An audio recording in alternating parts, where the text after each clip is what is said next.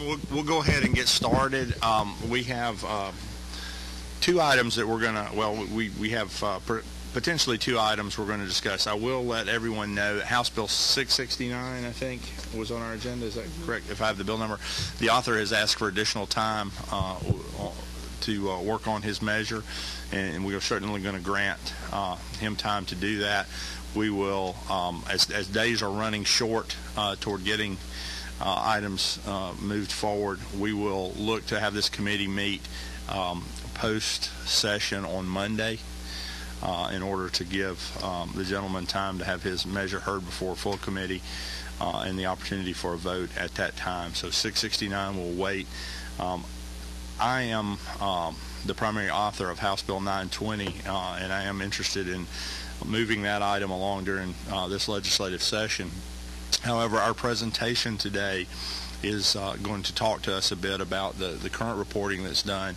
And so I think in the interest of a fair airing of that bill, I would like to ask the committee's indulgence to hear this presentation, and then I'm going to ask you for your candid comments relative to, do we think we need to work on 920 after what we've heard today? And if the committee wishes to do that, then I would take that into advisement, do that over the weekend, and also hear that on Monday afternoon.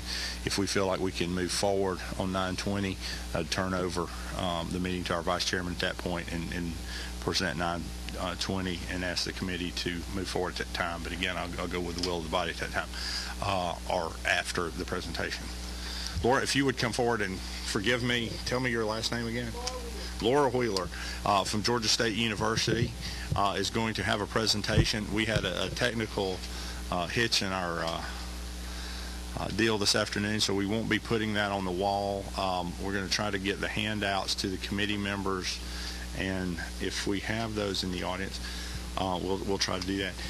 Would it help you?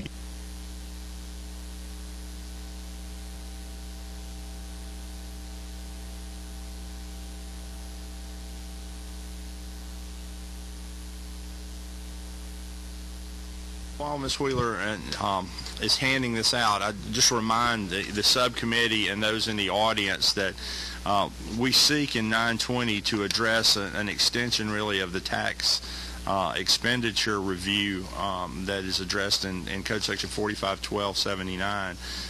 The report is which Ms. Wheeler and the group at Georgia State provide for us.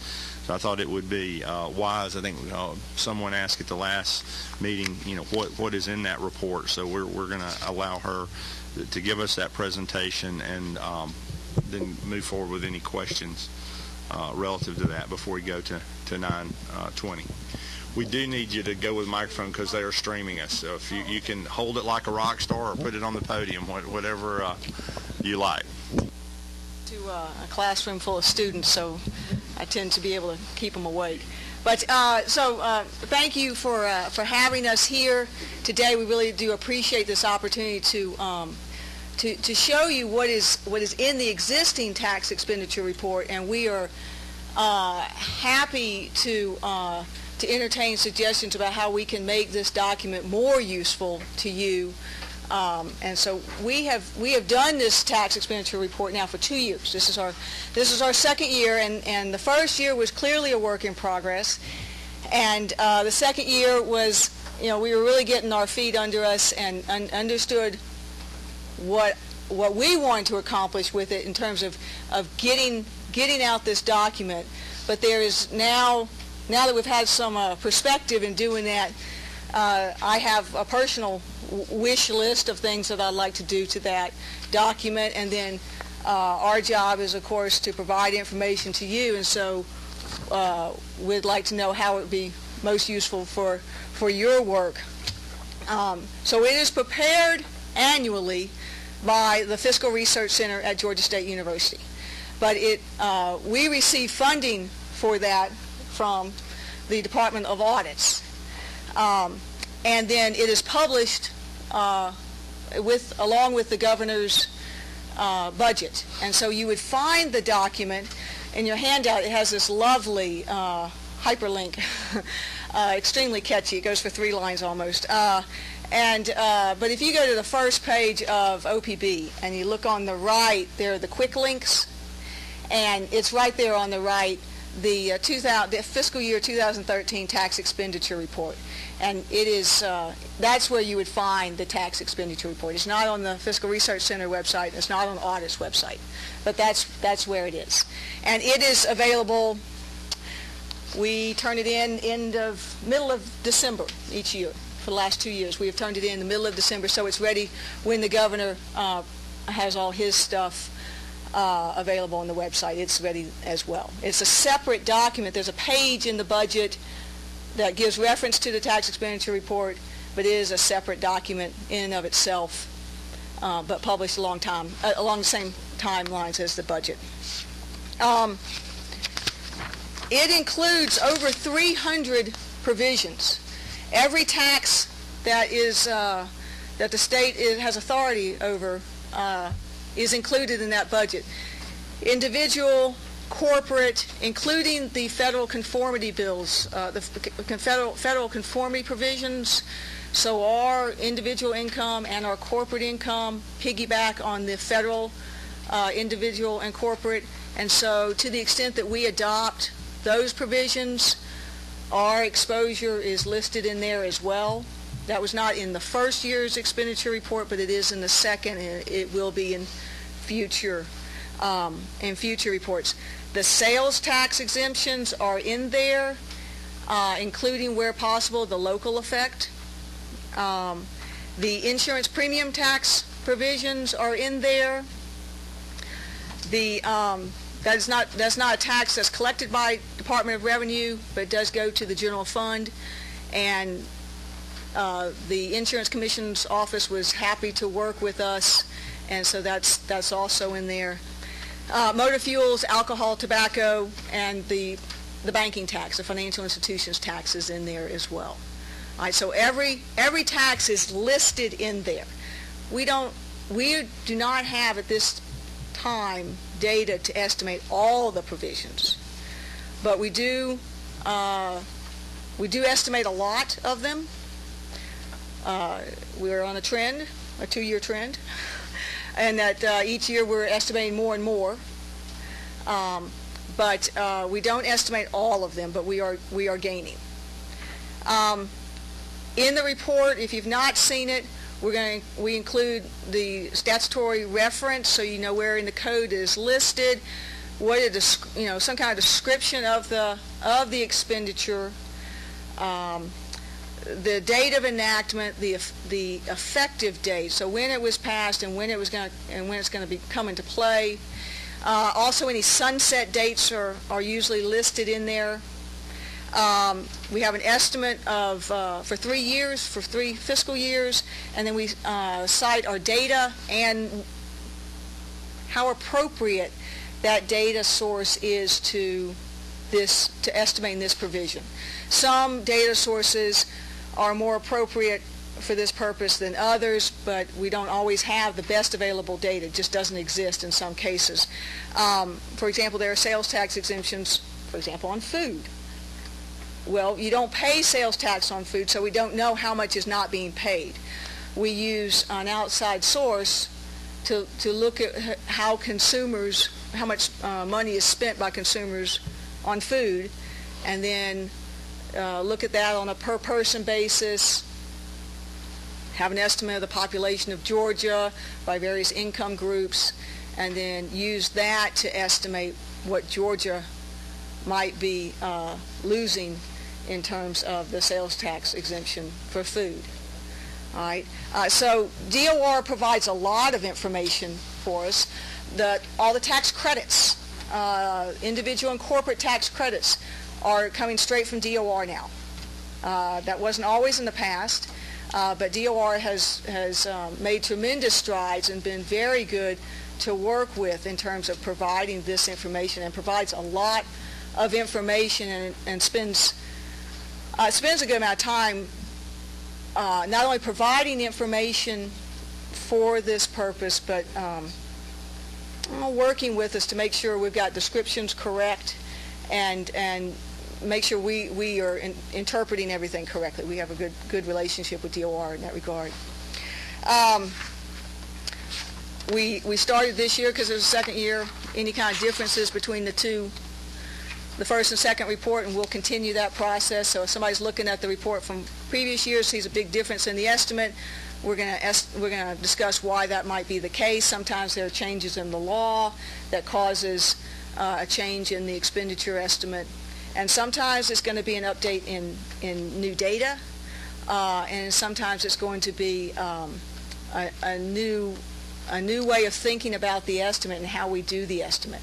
We're not going to do that frivolously, but if we think that we haven't been capturing the estimate correctly in the past, then it doesn't make sense to keep doing it incorrectly in the future just to be consistent. There will be times when we're going to learn. Like I said, there are over 300 provisions, and we're estimating all of them individually. So we're becoming experts on every single minute sales tax exemption, and there are a number of them. And so there is some of that process going on. The next slide talks about the sources of revenue. So Department of Revenue is used whenever possible. All right, so if it's an individual provision, we're going to do that. We're going to go to them first. And for credits, like I said, they have been able to provide a lot of information.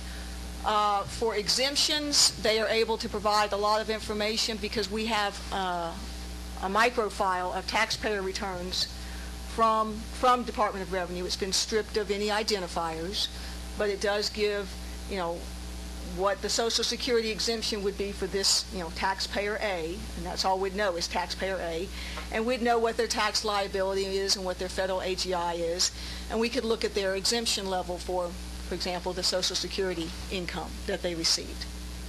And so we have that information for exemptions and credits, but we don't have that for the federal provisions that we conform to. So there are a number of provisions that we accept because we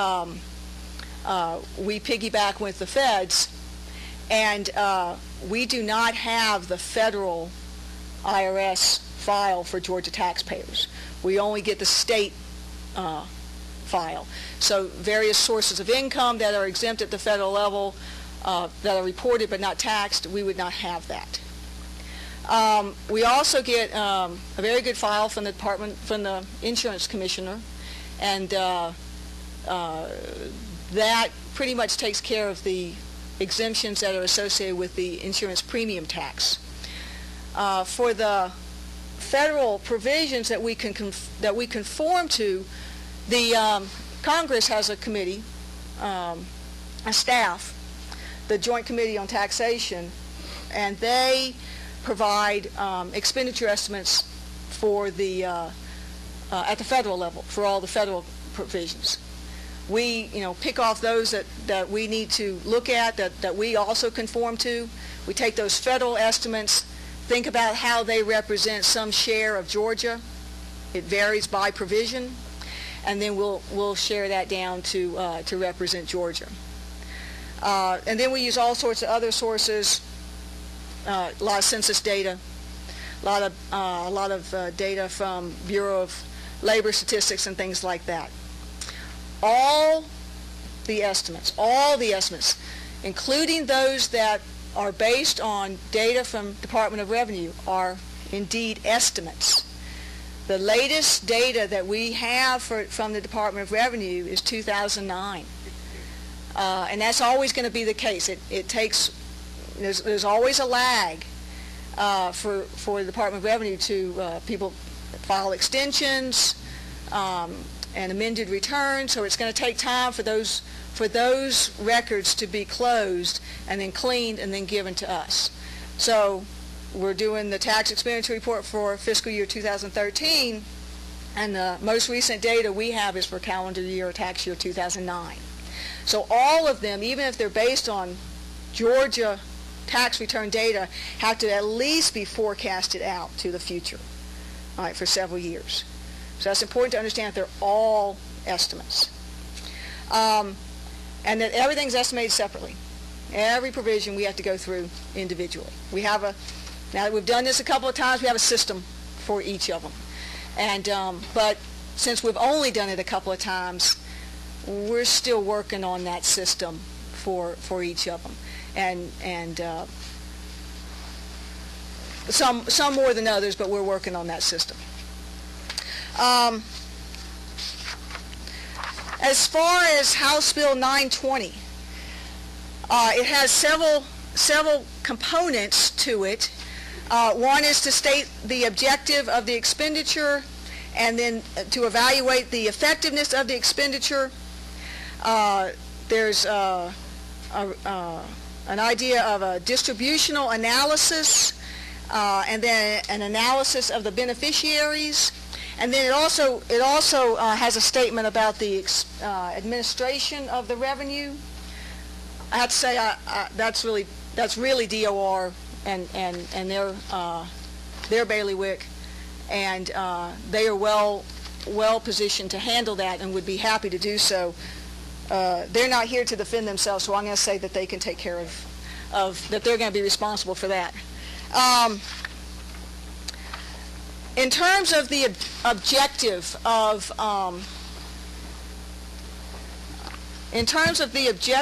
the expenditure, in terms of how we would do that, of course, every bill has a preamble, at the front of it, and so we could simply take that, some short paraphrase from that, and have that as the purpose. So we could do that. It's a little more challenging for older bills. Some of these pieces of legislation that are in the expenditure report have been codified in our tax law for decades. Yes, and so we'd need to. I don't even know how to find those bills, but I'm sure a law student or someone could help us out there. But we could do that, but I'm not sure that that's exactly what you're looking for. But as my first reaction, that's how I would implement that statement in terms of what is the purpose of this. It would be inappropriate for me to sit at my desk and to go through these various provisions and then for me to write down what is the purpose, right? That's not my job, that's your job. And so at best what I could do is to take a stab at it, and then some group would say, yes, this is what we think is the purpose. And my initial stab would be to look at the preambles of the legislation that we can get our hands on. All right. Now, other states have done this. Oregon's done this. So, they have an adoption credit. So they put for their purpose to, facilitate the expenses associated with adoption. That's it. All right. And so there's not a huge amount of revelation in the way it's currently implemented. I think what you really want is the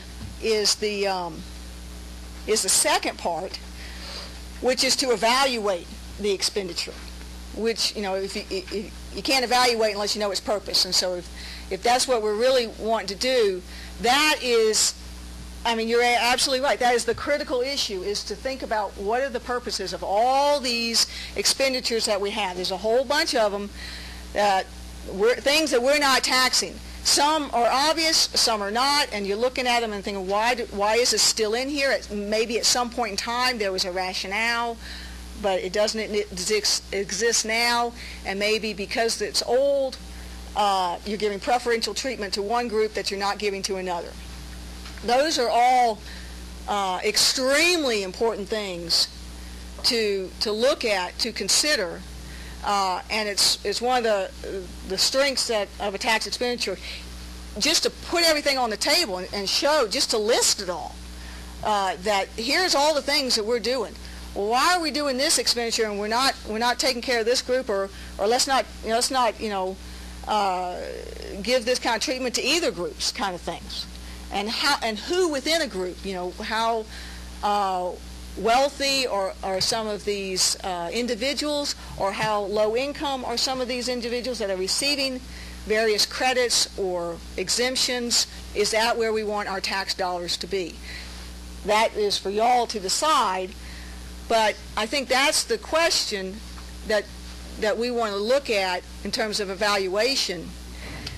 That gets to be, in implementing it, can be very difficult, all right? So there are kind of two things.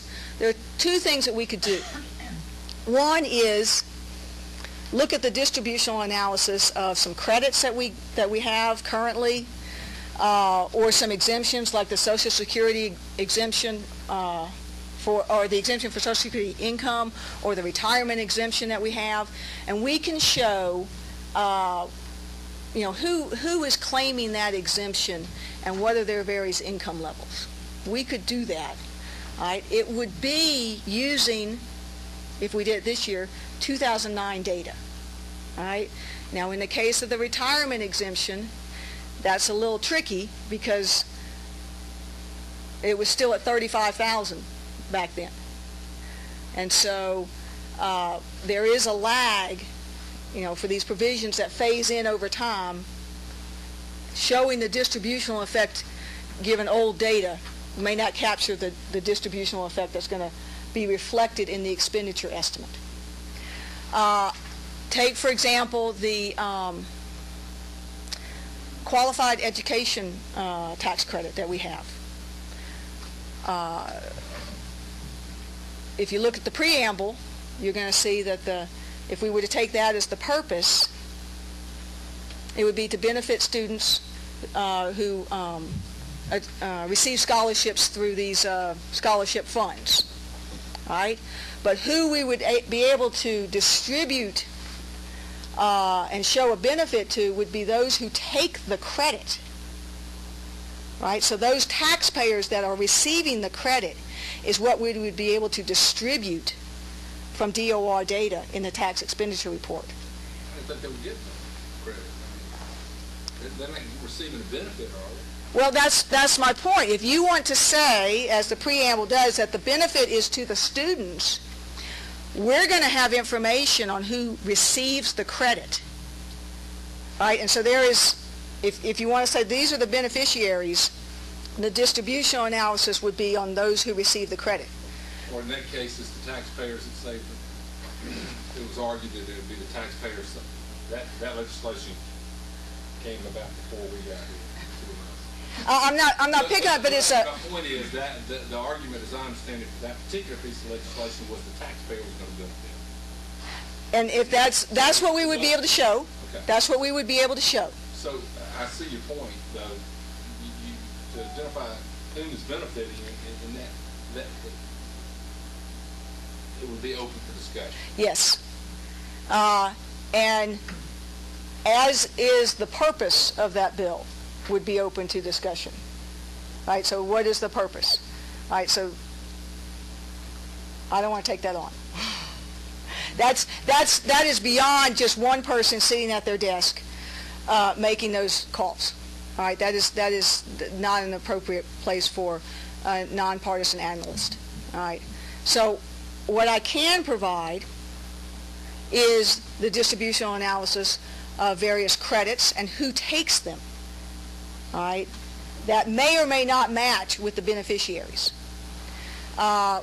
We can do some analysis on some expenditures relating to sales tax exemptions, for example. I'm sorry, did you have a question? Excuse me. I wanted to kind of wait, but I wanted, you spoke about education and the tax credits. Could you also interpret, or do you get into showing who did not benefit or how it might have hurt? No. Any other area? No, sir, we do not. We would have information on who takes the credit and what their Georgia AGI is and how much they took. That's what we would have information on. So basically you have the facts of yes. what it was, the purpose of it. not necessarily the purpose of, but where it was used. Yes, that's right. That's right. But if I can, Absolutely. I think this may have been subject to litigation. I think it's decided now. I won't get into that. But before I was in the legislature, there was passed a porch tax credit. And for a number of years, that tax credit was, it was something, if your traffic at the Savannah port increased a certain percentage year over year, you were able to take some form or some amount of credit. Right. And some years, and that was import-export. That's how that credit went. Because, again, the gentleman, former member of the House, former Judiciary Chairman Tom Bordeaux from Savannah had passed that legislation, and I spoke on the phone with him when some things were going on. The purpose of that was to increase port traffic in Savannah and drive the Georgia economy. There came to be a situation where a large amount of port traffic was increased due to imports, and the Revenue Department looked, and the preamble read port traffic, or I'm sorry, the preamble read export traffic. The bill was silent to whether it was import or export, and thereby then there was litigation. I don't honestly remember how it filtered out and finished, but that's what you're getting at. The purpose, if you were to analyze that, would have been to increase the export. We would have picked up on exports. You would have picked up on export because of the preamble. Yeah, right. But the real reason was to increase port traffic, and you would have taken that to be export. And then you would be able to see from the credits given how much, export traffic the port increased for the amount of credit that was given. And could we then not take and extrapolate from there and figure, well, if the port traffic increased, tenfold or this many tons or ever how they measure containers, then somebody has a model, I'm sure you do at Georgia State or they do somewhere, that you can tie additional jobs and economic impact to that increase in port traffic. Because I think what we would like to do is then look back and say, if port traffic increased 10%, so that was 10 tons, I don't know the right metrics to describe, but increased by X, and therefore that cost us Y dollars. Was the economy in Savannah and Georgia in general increased by 2 times Y? If it was, one could argue that was a good credit. We gave $1 away, we got at least $2 back. If we look at it and we say we gave $1 away and we only got 50 cents back, we may want to look at that because it costs too much to increase port traffic. Perhaps that's a bad example, but that's what I'm trying to get to. And that's a great example. All of these credits. You're right. It is the important thing. I would argue that the tax expenditure report tells you only where to start looking. Okay. Right. But then that question needs to be answered in another venue, right? I'm sorry. Yes. No, Yes, please. Did she finish your question? That's fine. Just turn your. Thank you. I appreciate what you've been telling us, and I appreciate the intent of this bill. I can talk. Well, if you can. Thank you. But my question is, you mentioned tax exemptions and tax credits and how we can evaluate those. And there's been so much discussion about how important it is for us to be able to try to increase the revenues in the state of Georgia, especially right now. And my question is, in addition to evaluating our tax expenditures, are you able to evaluate tax exemptions and tax credits and how much benefit they actually give to the state for what we are giving up in revenue? Well, I think they're two sides of the same issue that Representative Martin's bringing up, and so I would say that the tax expenditure report is going to show you where to start looking for those bigger ticket items. Right? Not say that in the perfect world all provisions ought to be evaluated, but I would suggest that initially you'd want to focus on larger credits, but with the idea that I think what you want to do is maybe a separate set of studies on. You don't need that kind of evaluation every year, right? And to do it, it takes a lot time and data resources. It's pretty sophisticated econometrically to do that and to get an answer that you have confidence in. All right, but so it's something that I want to say is beyond the scope of the tax expenditure report, but that is clearly what y'all need to know. All right, and so I don't mean to dodge the bullet or pass the buck or anything, but it is more than what you would see in a tax expenditure report. I know Oregon does an evaluation. They'll call it an evaluation in their report. And they'll say, for example, there's the extra deduction that you get if you're blind or disabled. And so what Oregon does is then go to the Health and Human Services director and say, write up something about this credit, this exemption. Is it helping? Is it useful? And so that director writes up, in their experience, what is how this works and is it useful. And so in most cases they're going to say it's useful.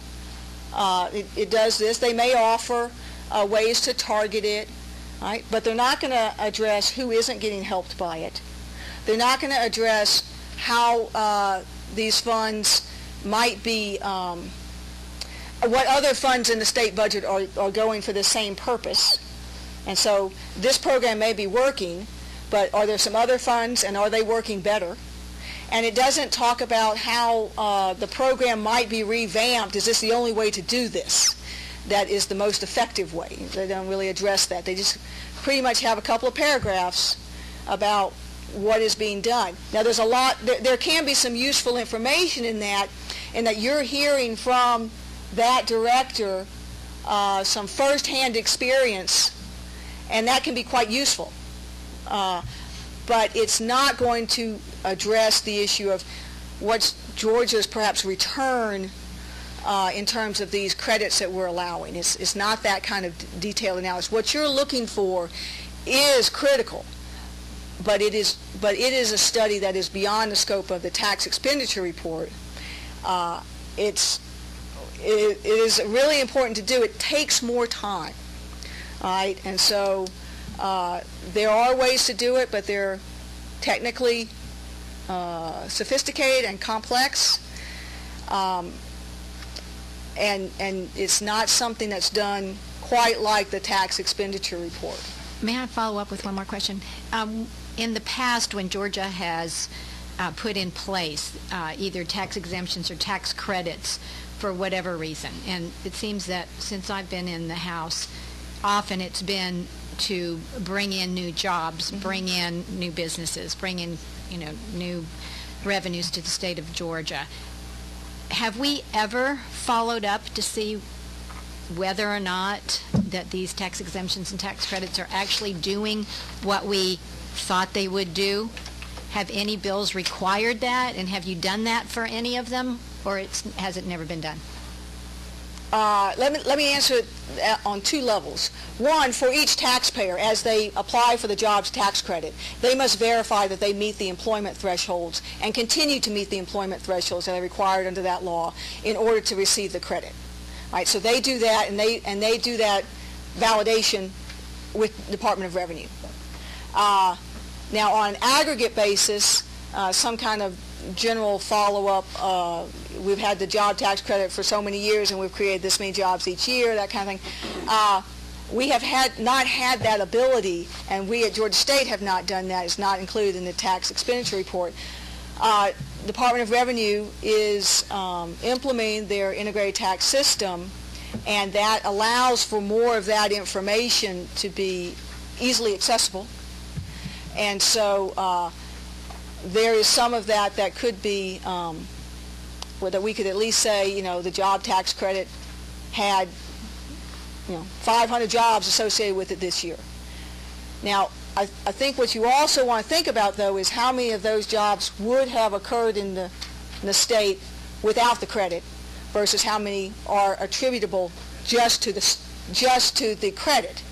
That is where this other type of analysis would be able to be useful. All right, DOR can provide, as I understand now, some information on that. And as I understand, they were not able to provide that before, but their new system allows that, and they do check up on this. The companies have to submit verification that, yeah, they're meeting the job requirements under their credit. But the bigger question about how many of those would have occurred anyway, just because we're expanding and a dynamic economy, that's not going to be revealed in simply reporting those numbers. Okay? Thank you. Good answer. I think what you're saying, and I don't want to stop you in the middle, but the current tax expenditure report, and even with the additional items that we're requesting to include through HB 920, is still a starting point.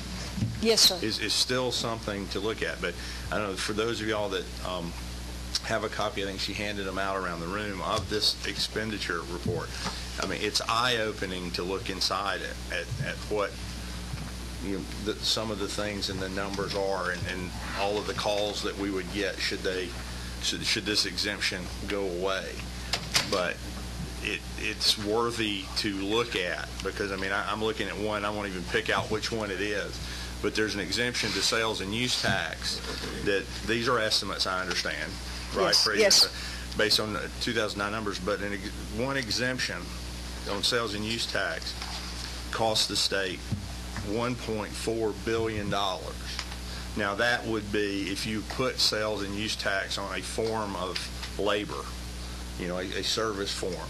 Huge number. If we were to come and take that exemption, we would be inundated with calls, how dare you tax this? It would have to be tied to, oh, by the way, if we do that, now we can go to a state sales tax of 4 to 3. I mean, that would almost pay for going from 4 to 3. If my memory's, what are we, $7.5 billion in sales tax?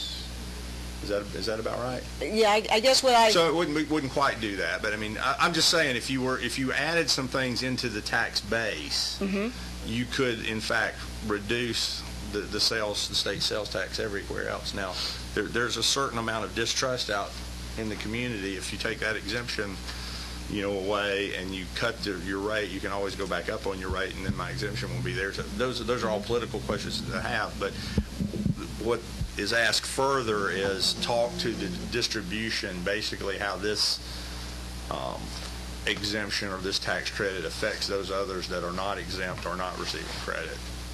We would be able to create a numerator denominator situation and do that analysis, correct? We would. I'm sorry, could you say it one more time? It just said on line 18, it says an analysis tax expenditures effect on the distribution.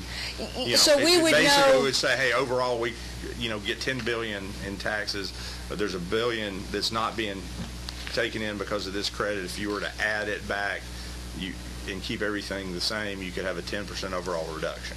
I guess I would be hesitant to say how you would, what the implications would be to revenues if you added things back into the base. Would you reduce rates? Would you expand services? That's beyond for me to say. Right, that's a policy decision. Right. All we would be able to look at if we get this information is what percentage of the tax base is made up by these. I mean, we had it last year, and the number doesn't jump out of my head, but I mean, when you look at all of the exclusions to the sales tax system, I mean, it was a significant number. Do you remember what that was, if they're all totaled up? No, but I know the figure. Yes, as it was significant, and I guess again, I think for the purpose of a tax expenditure report, you want to focus on the individual provisions. If we were to, I think there is a need perhaps for other things on broadening the sales tax base, but I'm not sure that belongs in the tax expenditure report. We don't. I have to say I was concerned about it getting too long and cumbersome that people would get lost in it. We try and make it as user-friendly as possible. But I think what you're realizing is there are lots of other things. You look at this information, and lots of other questions come to mind. And I'm not sure they all belong in the tax expenditure report. They certainly need to be addressed. And we would be happy to put in the tax expenditure what we can. I guess when I was thinking of distributional analysis, so I was thinking of for an individual provision. And we could think about who might benefit from that exemption. If we had information on their AGI, we could, this individuals in this AGI, there are 5,000 of them, and here's the value of their exemption. There are some more individuals in this AGI, and there are 20,000 of them, and here's their the value of what they take. And so more of on an individual basis. I think we can do that. That does not get at all of the things that you're raising, right? And those are valid questions to address. We can kind of present what we have, and then there's a lot of room and a lot of need for further types of analysis. That's for interpretation. Right. It's in terms of who is not being aided, how any negative repercussions from these sorts of expenditures. We could talk about present information about one expenditure, but if there's something that's not in the expenditure report, that's not going to be addressed. And so if that happens to be competing industries, well, they're not in the argument if we were doing this to the tax expenditure report. So I think that covers most of the provisions that are trying to be done in 920. And I don't mean this to be a list of what we can't do. In fact, we would be very interested in doing those types of analysis. That's why I went to get a PhD. This is very, very interesting to us.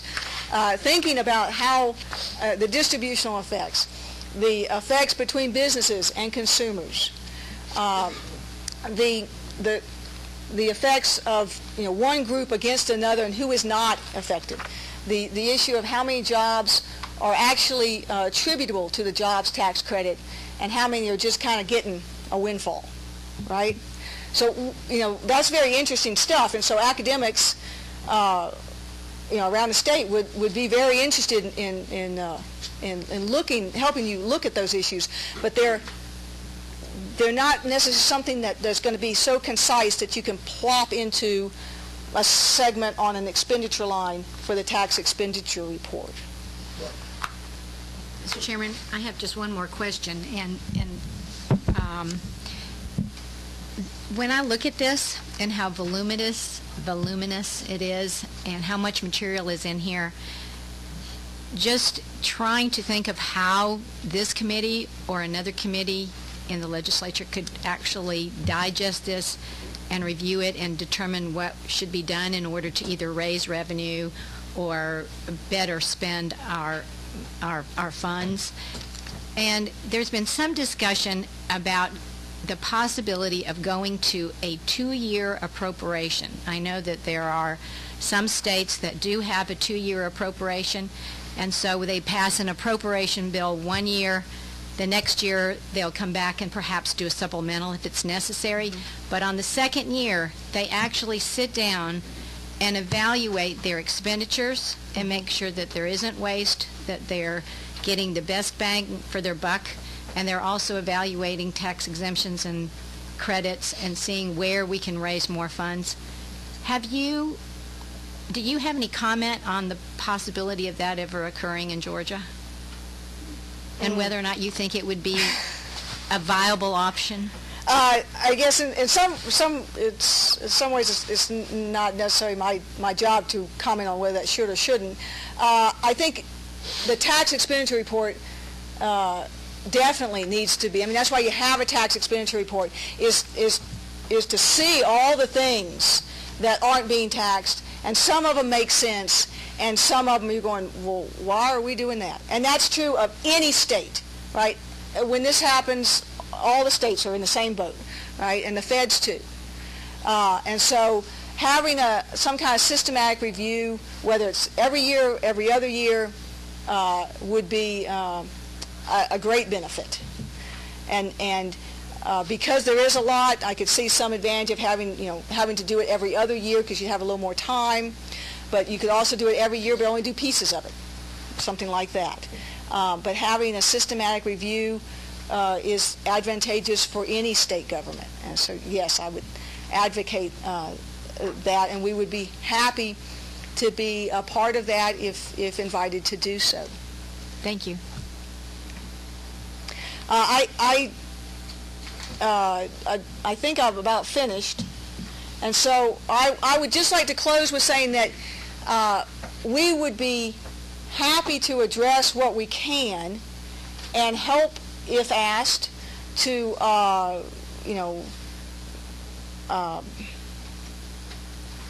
modify the existing report so that it's more useful for your purposes. Given the data and the resources that we have, we would be happy to do that.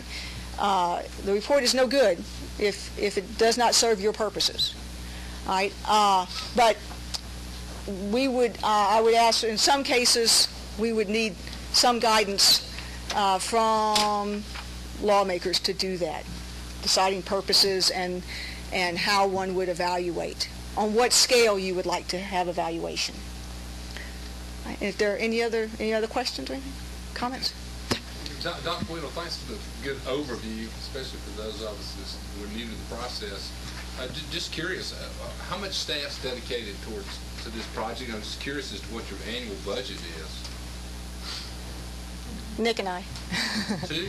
Yeah. People put this whole thing together? There's a lot of additional support within. Well, that's true. That's true. That's true.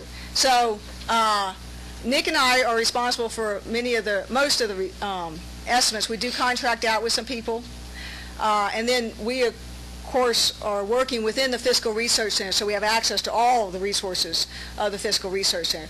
There's lots of data sources that we have to have. There's lots of computing power that we have to run those data sources, and expertise to model various things. And so we have access to all that, and that's not necessarily in our budget. Is there a separate budgeted amount for this? We receive money. For the fiscal year 12, the amount of the pass-through was $118,000.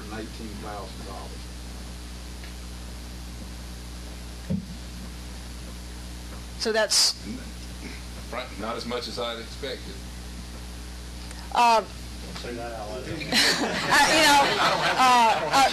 Do you want to? Yeah. Do you want to get the mic there? But Careful, we'll cut you off. we are happy to provide this service, and we do benefit from all sorts of services. I should also say that Department of Revenue does not receive a pass-through from audits, and on the other hand does receive lots of phone calls and data requests from us for information. They're not able to provide all the information, but they do provide absolutely what they can. So does the Insurance Commissioner's Office. They have a kind of a set thing that they send to us that takes care of all their provisions. And so they are happy to do that as well. And so we are not alone in doing this project.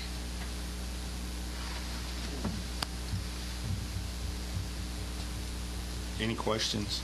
I would like to ask you, Dr. Wheeler, the last portion of the language. Well, first of all, since we have May, and we talked about this in my office the other day, since we have on line 16, the expenditure may include in these lists of things, it's something that we look at, or if we were passed, we would look toward working with you if I still occupy this seat at the will of the voters up in Alpharetta and the Speaker when we come back, next year and over time.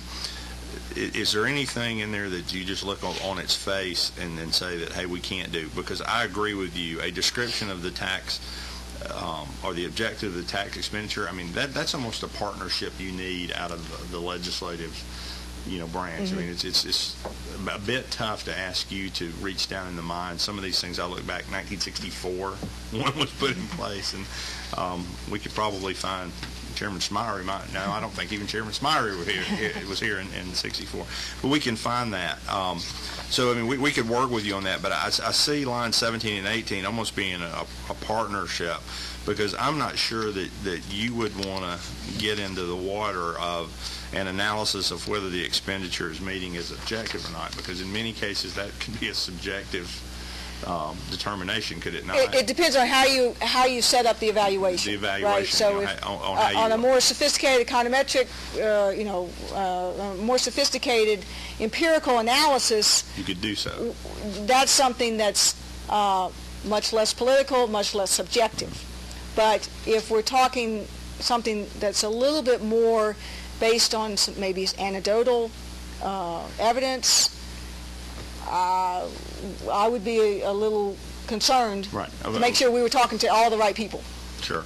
Well, and that's why I'll leave back, and then I think I'm going to, as the author of the proposition, I would like to see us move this forward, at some time, but I'm not going to ask the committee to take action on 920 today, because after seeing this report, hearing what Dr. Wheeler has given us, I'd like for you to think about it, because I think if nothing else, this language has been in place. This was passed in what year, Russell? Was 2 years. I thought it was 10. 10. Okay, that's what I wanted to say. But I would venture many of our colleagues have yet to cast eyes on the tax expenditure report.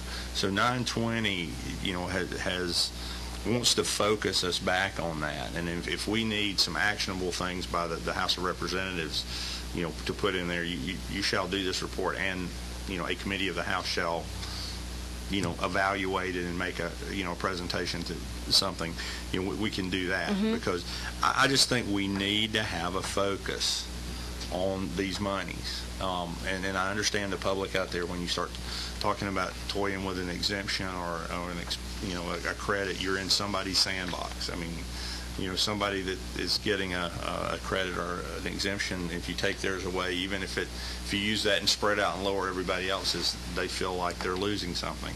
But I think we need to focus on it. I mean, I think we can do that. So I'd ask the committee to keep that in advisement. And Dr. Wheeler, the last thing I would ask of you, and I'll come, is, do you have the ability to know the persons, corporations, or entities? And you can't in all of these cases, can you? Not only can we not, I believe DOR has restrictions on how that information can be used. I have a couple of sites.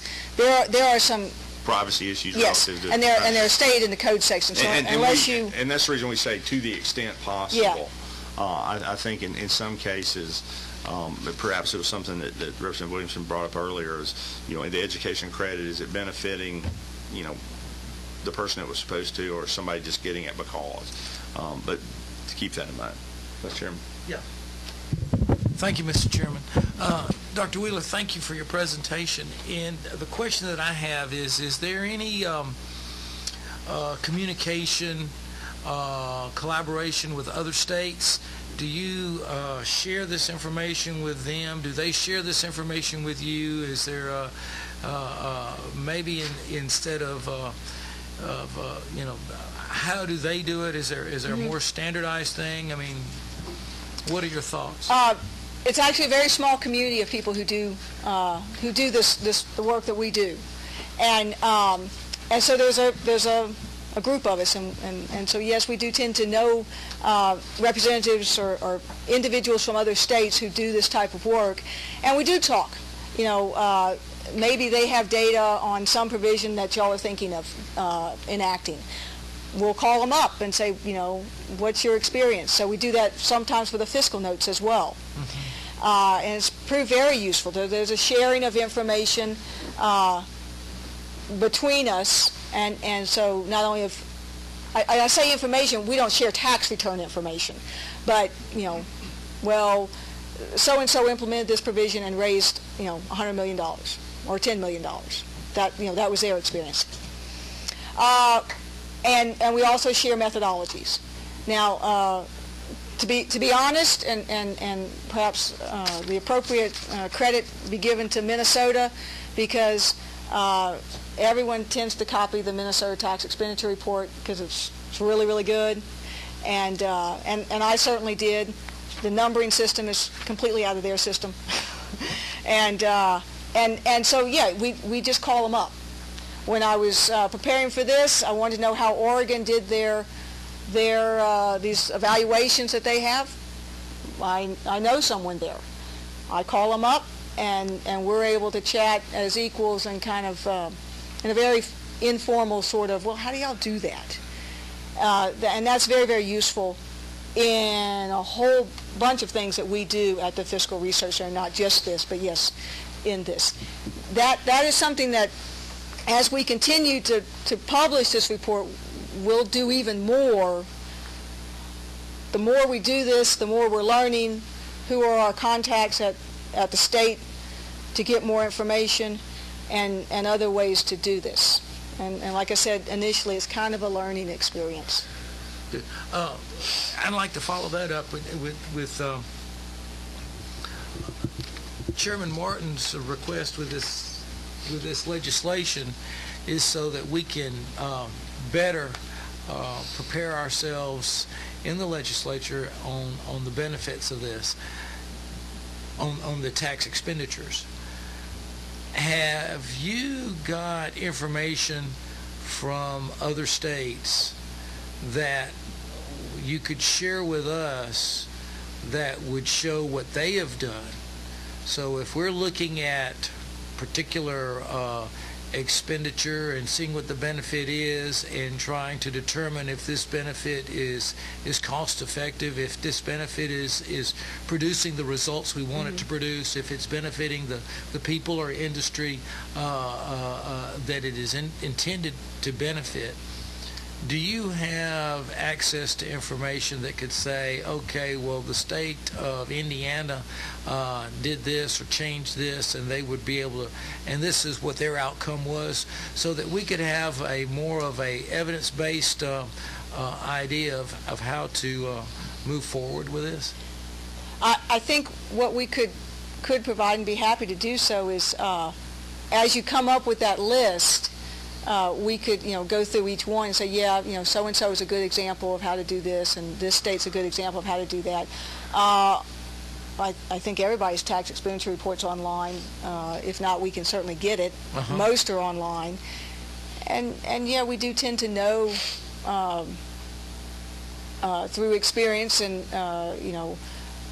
through our little network of contacts. People who's doing what, and so we can help provide that information. Super. Okay, thank you. Dr. Wood, did you have anything in No, conclusion? I would just like to say we think the components of 920 are absolutely in the right direction, right? And we are not opposed to it. My perspective was, as the person who actually puts it together, how would I do that? And so that was my direction and point of this presentation. And so the status of the bill is beyond me, but we are not opposed to this. But what we are really in favor of is working closely with you all to be able to provide a document that addresses your needs, whether it's all in this document or if it's in another document. We would be happy to be involved in that conversation if invited to do so. Okay. Well, Dr. Wheeler, I appreciate it, and I know that we're running a little late of hour. I'll let the committee go, but let me just ask you this one thing. For our $118,000 and change, as they say in the movies, I would like to ask you this: is you have either have or can get a copy of 920. The report is out here. It has a lot of good information. I think what we could add a couple of things that would, make it more compelling for somebody to. And I take no disrespect to the work you've done, but something that a legislator looks in and says, that's costing us that much, and it was supposed to do this, and we don't need to do that anymore. I mean, if that makes sense. I mean, I use the old thing of a subsidy, if it's bought on Wednesday when it's raining, but you pay tax on it if it's sunny on Thursday. I mean, there are things in Georgia code that are almost like that. If you go, I mean, why should, certain things be exempt, and you look over there and it something almost like it is not. And it's because at some point in time there was a compelling reason, whether that was for community's sake or industry's sake, or the fact that, in 1964, a powerful legislator just wanted it that way. I mean, let's just be honest, and there are things left over. I was actually told there's a piece, a law in the books in the city of Atlanta that one couldn't drive an automobile without a specific permit back from the days of when the old rail yard and stockyard was here, and it scared the animals. So, I mean, there are laws that are left over. So what I would ask you this is to look at 920 and see if we need to move it around, or if the may probably protects us from being okay the way it's written, but if we can make it better and do something that makes that report even more useful and compelling, overall, and perhaps even an action sentence in there for this committee or a committee to be denoted by the speaker to, take action on that expenditure report every 2 years, no less than every 2 years. And that may be a combination of appropriations and Ways and Means in this committee, or none or all of the above. I'd really be interested in seeing that, because I'm looking forward. I'm not just looking for another header on top of each one of these line items. And, right. Okay, there's something else in there, and it sits on everybody else. I want something that is compelling so that there's action. I mean, there's billions of dollars in here that we're not taking out of the pockets of Georgians, and that's good. But because we're not doing that, we're taking more out of the pockets of other Georgians. And there may be a reason for doing that, to promote our economy. But I'm sincere, and I think I'm joined by 179 people in the House that are sincere in wanting to focus on that. And in this competitive world market, I think we need to do it. So if you'd help us to do that, and if the committee would indulge me, I would like to meet and hear House Bill 669 and House Bill 920 on Monday, with the idea of taking action at that time. Any further business before the committee? If not, Dr. Wheeler, thank you, and thanks to your staff and the folks. Appreciate everyone coming and staying this late hour. We will meet after session on Monday. Please keep an eye at your seat. We'll get a note out later this week as to when that will be. If there's no further business before the committee, we'll stand adjourned. Without objection, we are adjourned. Yeah. Great report.